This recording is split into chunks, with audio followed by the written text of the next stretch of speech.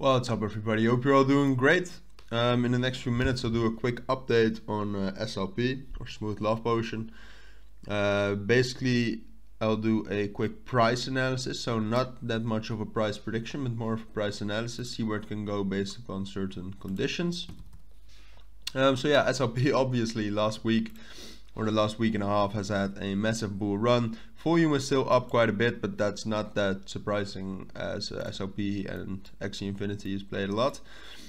Yeah, touched 4 cents and now we drop down to this region between like ultimately 2.5 cents and 3.5 cents.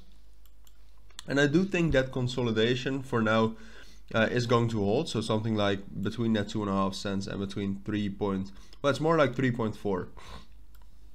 So I do think that's going to hold. Right now we're quite bearish, so we might see a move right now up until 2.6. Then after that we might see a break retest of a 2.9, drop down to 2.5 again.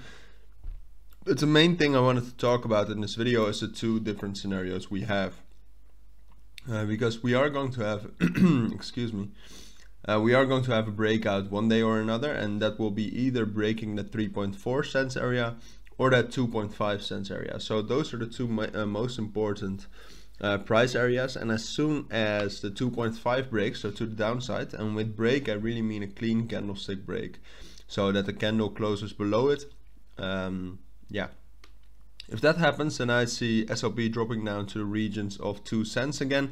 Could be a little higher, there's a strong support at 2.1 cents, but yeah, that's the first scenario. At that point I do think we will find support, but you know, that might just be a consolidation a little bit lower than you would want to with SLP at this point of time. And the other scenario is breaking that 3.4. As soon as we break that 3.4 we can get up to 4 cents again, and I really think that if we get up to 4 cents again that we can also reach 4.4 cents, which was also my price target in all the other SLP analysis. But yeah, so those are basically the two different scenarios I have in mind for SLP. Obviously when one of both happens I'll probably update the price prediction, price analysis again as well, but still it's a good thing to know in advance, and the price targets, to know the price targets. So which scenario I think is most likely as of right now is very hard to say.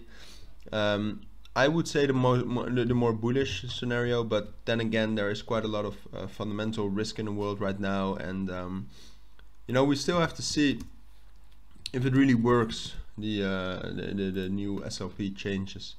I'm not sure if you can already see it here.